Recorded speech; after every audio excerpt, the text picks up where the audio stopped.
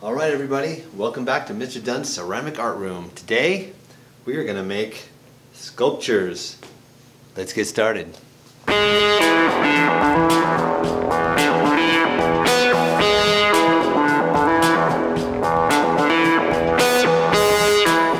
Alright, so we have two sculpture projects that I teach in here. And the first one is the small sculpture, which is kind of fun because it's small and it would seem simple, but it may not be that simple for you. We have all kinds I can show you here that we've done all the time. I'm going to get up close. This is a cat that I did. He's got his tail there. So the trick here is that it has to be solid clay. Let me throw them over here. Here's the dog. He's got a one spot there. A tail like that's a little stronger than sticking out or anything. They break off easy. Anything that sticks out is a little dangerous. He's got his tongue, his eyes, black nose. I got another dog here. I can rip those out really fast. Okay, that's quite a tail. Ears pinched forward, white and brown. Right.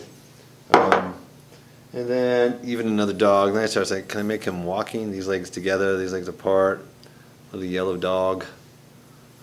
That's a lot of dogs. All right. I said I gotta do something else this year. So then next year I made a bear. I had to look at one, see how that slopes. You know, little tail. He's walking along. Right, all one piece of clay. I didn't connect anything together, but you can. But it just makes it not as strong. Okay, then someone said make a sheep, so I tried to make a sheep. So this is about using the score tool, and I made it all rough. Fired it white. Little tail again. Little sheep. Then 1 year, it's okay. We got to get more complicated. The students were getting better than me, so I had to try to make an elephant. Right, it's got a little tail. Notice the tail is connected. When it's connected, it doesn't break as easy. You can hit it, it doesn't break. But if it's sticking out, you can break that right off. Right, these ears are big enough. That's pretty strong. Right, so a little elephant. He's cute. Yeah, I think then I made the cat more recently because I made a chess piece, whole set with some other animals for my daughter. A weird looking owl. Ooh, I think it's blurry if I get too close. Right. Alright, so little owl. Multiple parts, sure. So this is a solid frog, right? So I hooked the legs on. I made the body first in a teardrop shape, made the eyes.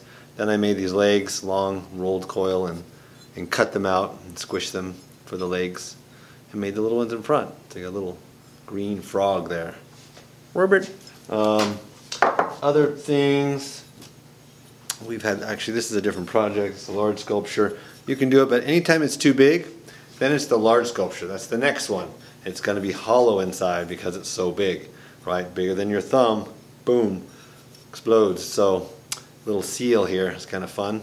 This was actually a whistle. You blow in here and it would whistle here, but they didn't do the hole right.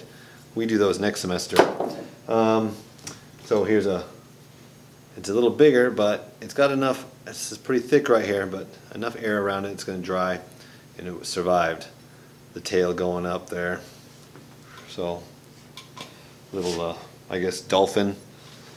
Finally, if you want to do anything that's standing up, a character, a superhero, I would suggest you cut from a slab of clay out your shape, and then you reform it so it's kind of all one piece, and then you can work on it and everything. This is a little guy. What this is illustrating is that you need a base.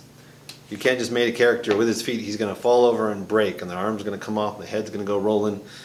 Yeah, you want to mount it to a piece and then build up. See, if you're going to do part by part, you start down there, the legs, the body, and the arms, and all that. Remember, anything that sticks out is pretty fragile, but it can be done. You just got to be careful. Cool. So that's not anything fancy. Just to illustrate, it has to be standing up. That's all my examples. So let me just make one for you right here in my hands. Let's do this. Alright, well I'll go get some clay. You look at these cool student examples.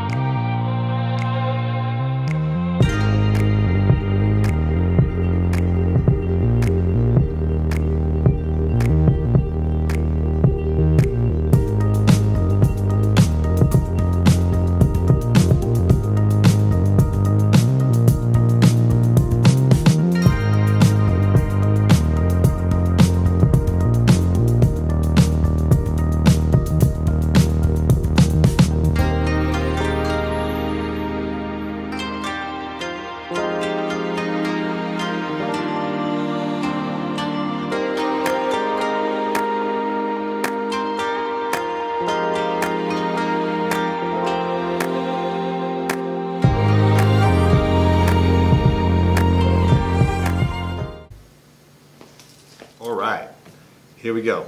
Everyone's standing around here to watch me. Those will be my students. That's creepy. Okay, so we've got this chunk of clay. Everyone's going to get a chunk of clay.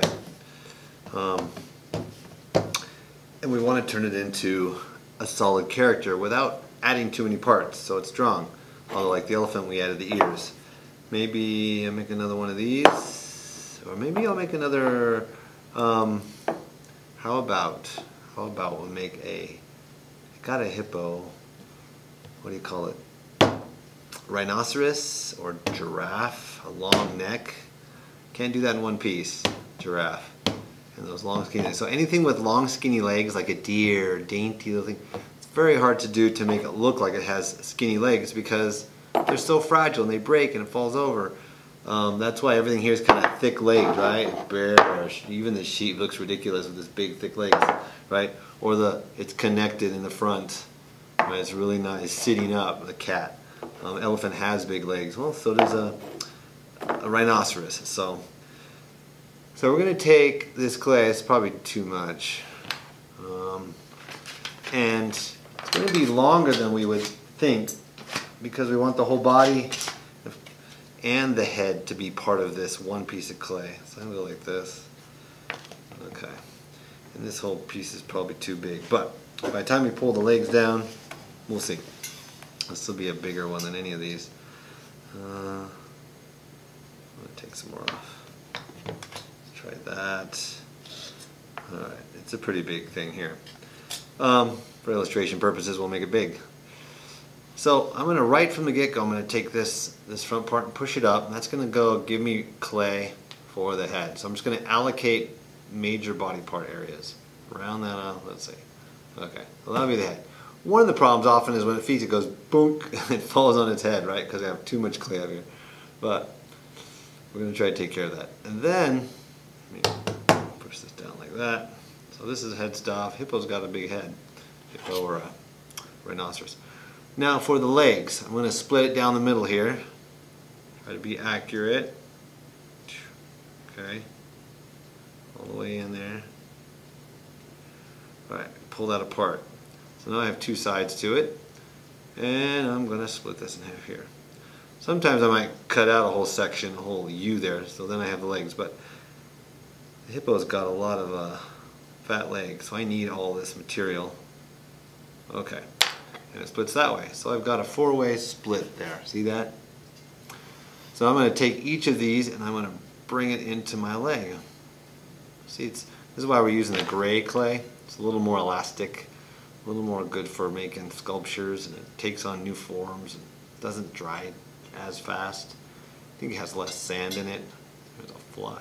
Can you believe that? Deep in the school here. Not a window to be found.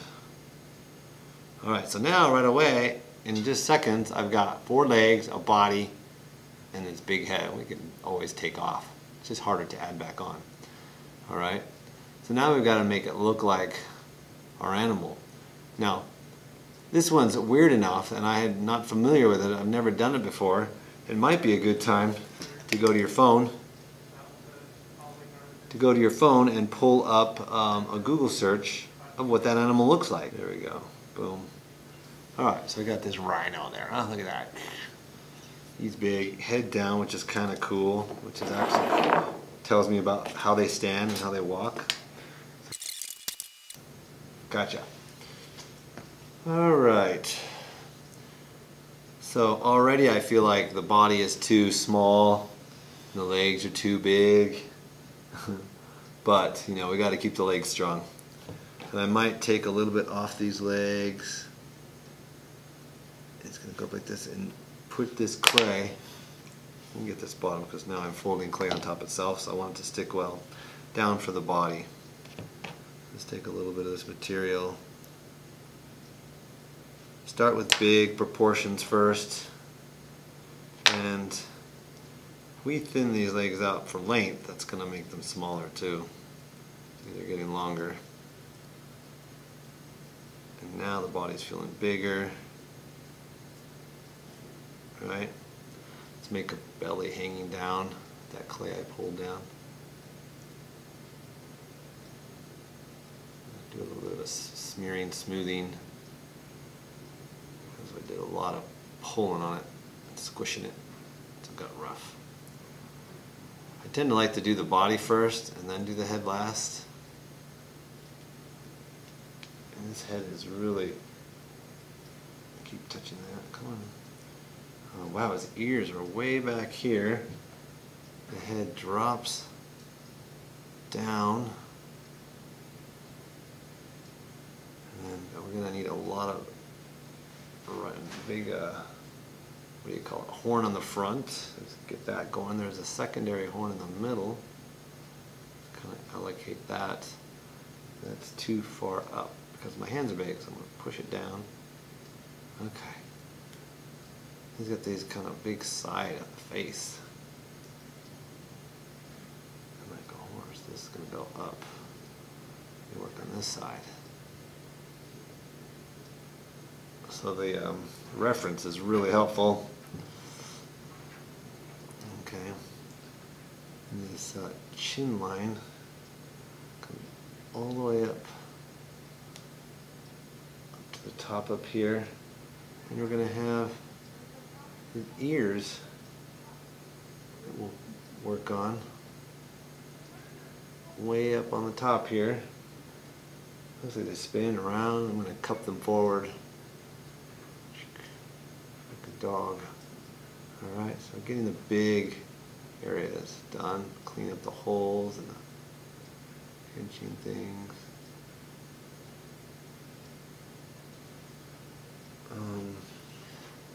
You can see there's a bump coming out for his nose, so I need to pull a little clay here down. There we go, so this goes back out a little bit. It's not flat off of there. That horn's pretty pointy. I'm going to make it a little bigger. Curves back, got a long curve to it. And this little one is really hard to... The eyes really are just below this big little horn, way down here. That is interesting. So let me see. Sometimes you can find a tool to make a good eye. Actually, that's backwards. Thought it stopped recording. So it's actually, I can try it that way. I think they have it showing it this way. Yeah, I like that way better. See that? Little tool to make his eye that way, which means I want to switch this one around. Get any smearing done first that you need to do. I'm going to go this way. No, this way. Alright, yeah, his eyes are way down here by the horn. Ears are way up there. And this like chin line goes up behind the ears. Alright, and we'll have to smear this stuff.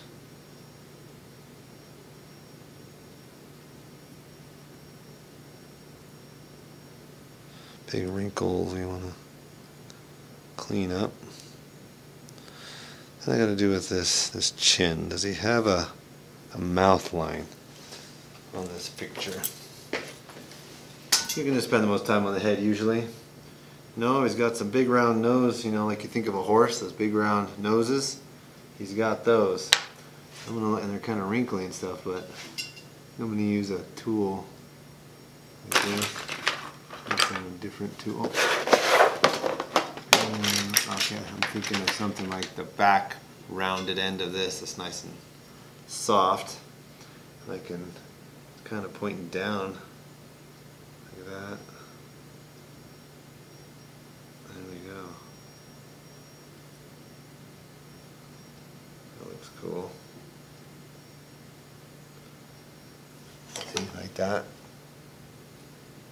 Alright. So we got this big head, which now when I look at the proportion of my head to my body, his body's bigger. I think I'm going to be able to take some of this clay and get it up under here and let that stomach sag a little more. So So let's get a piece of that off of here. Flatten that out, lengthen it, shrink it, round it. So we can make a little dome here on this. That'll be his stomach hanging down. Alright.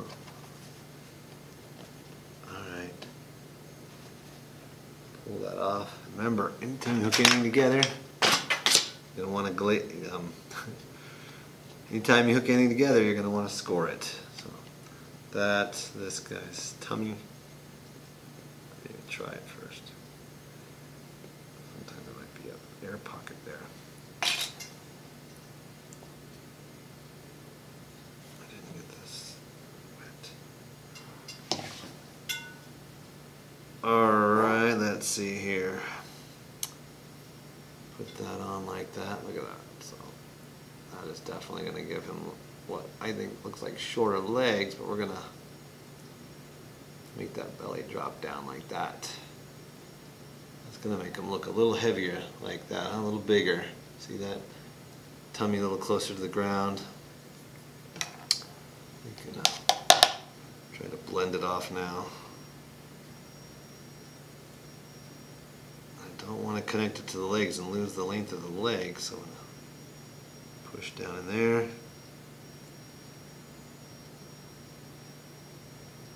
we'll have to work on the feet here in a minute. You just go part by part, piece by piece. Leg, body, head, back, tail end. And try to just dial it into what you think it should look like, what you see.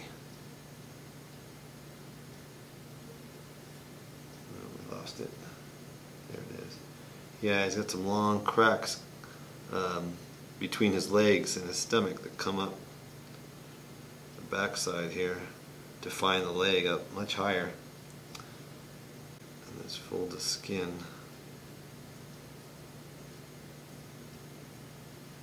Alright. Do it on the other side as well. Push it in.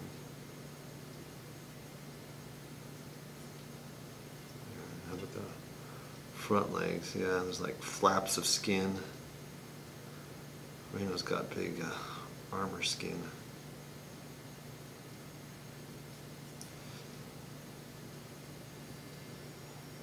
Alright, you see how I did the lines here in the front and the back of the legs?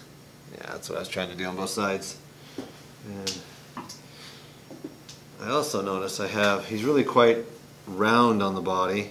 Mine is big on the belly and goes in and out again and does the top, so I almost feel like I need to add more clay here, make him more round.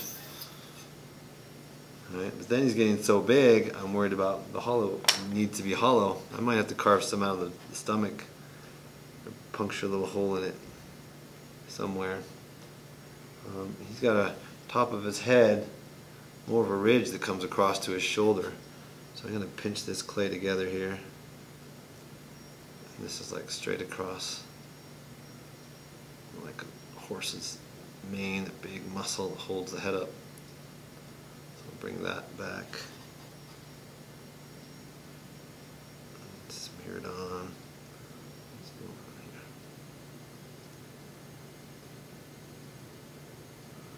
Smoothing it out. Sometimes you want to dip your finger in a little water and rub it around. You don't want to get too slimy. Just don't want the thing to crack. And then you can't move the clay because your hand just slides on it. Like this. We have brown clay everywhere. We were using brown clay.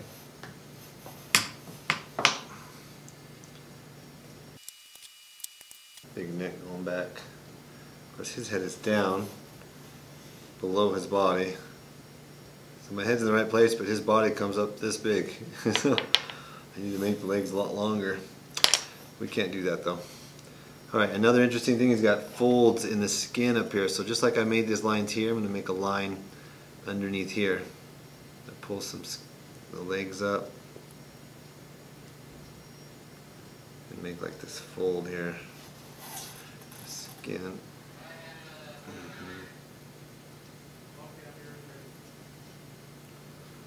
I'm going to push it down.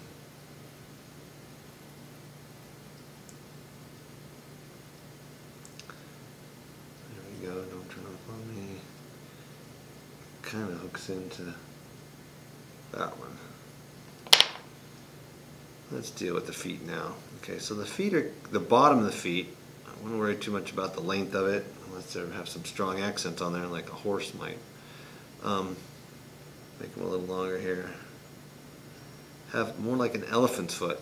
Have that big round pad with these big nails that come down. So what I do is I push it down like this, and I pull back, and it gives a little pad out that sticks out the front. There. There we go. So it creates, I don't know if you can see that, this little lip that comes out for their feet, the front of their foot. So it's not just a round like some of these. This guy's just a round coming down to the ground. And then the bear, I tried to make a foot sticking out, right? You can't let it be too big, it would look funny, but just a little bit there. Then we can do the back ones, the same thing. All his feet look the same. Wow, that shuts off fast. Alright, I'm done with the phone. Got enough here to work with. Let's pull it back up a little bit longer. Get him off the ground more. Okay, and then we're going to do the back feet. Now, do I want the feet just four square? Do I want him like he's walking? Like this dog is together and apart. Maybe this one's even more together and apart. Or just very still and strong and standing straight. I kind of like that. Just so he looks big and strong. He's leaning to the right, so that means this leg's a little short. There we go. We have one leg out in front to keep him from falling forward. This one back a little bit. Maybe like that, like that.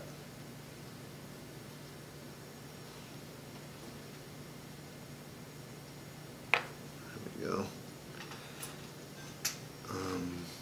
I do want to see his back in here. There it is. Yeah.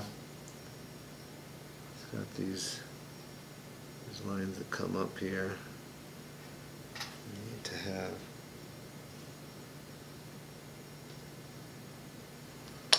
and he's got a little tail. That's fun. So at least I got some extra clay here to pull up and kind of go down. I'm going to have it wrap along the side of the body so it won't break, but you can see it. Just get the curve I want on the back side, and then we're going to maybe go that way with it. Push it down, curve it to the side. They swat flies with that thing, I think. It's getting pretty dry. There we go. Get some water underneath it so it can stick to it. Have it just make a nice little curve. It's fun, a little bit sticks out so it can have a more real effect there. There we go, so his tail connected to his body, hopefully it won't break. And I never connected it on, I just pulled it out, right? I think that just makes it all stronger. Alright, let's get his tummy there, fix some of these cracks from stretching out the legs so much. Alright. I would like to put some bumps on the feet, like an elephant has nails there, they have the same thing. Maybe it's best to set it down and do it. It's just these like little arcs, little rainbows.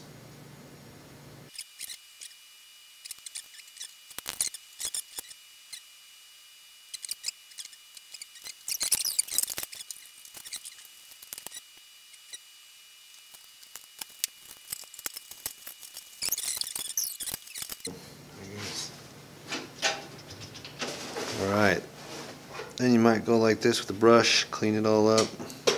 This will soften up some of the problems.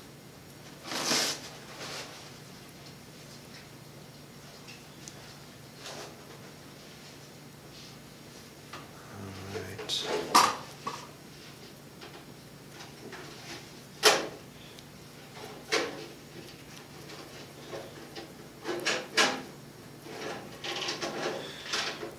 In the end, it is what it is. So my head is too big for my body. So it's a little runt.